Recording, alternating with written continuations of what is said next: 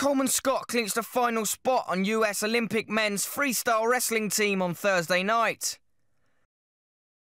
Scott beat Reese Humphrey, then defeated Sean Bunch in a best-of-3 championship series. The matches were part of a dual meet between Russia and the United States, which took place in Times Square in New York.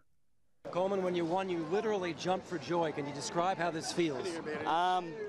No, I really can. I mean, it's surreal right now. To reach my goal, I had to do this. I had to win, and that's being an Olympic champ. And, you know, it was a big stage and a lot of people. And making the win even more impressive, Scott booked his ticket to London despite wrestling with an injured rib.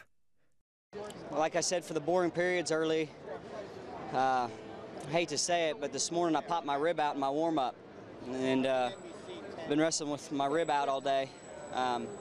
As the day wore on, it felt a lot better. I guess it got out of my head. That first match, I was very, I guess, embarrassed a little bit of the way I performed and held on. And, you know, I did what I could and let this thing heal up, and I'm going to go win gold in London. The USA are ranked 3rd worldwide, 2 spots behind top-rated Russia. On this occasion, the Americans won the match 4-3.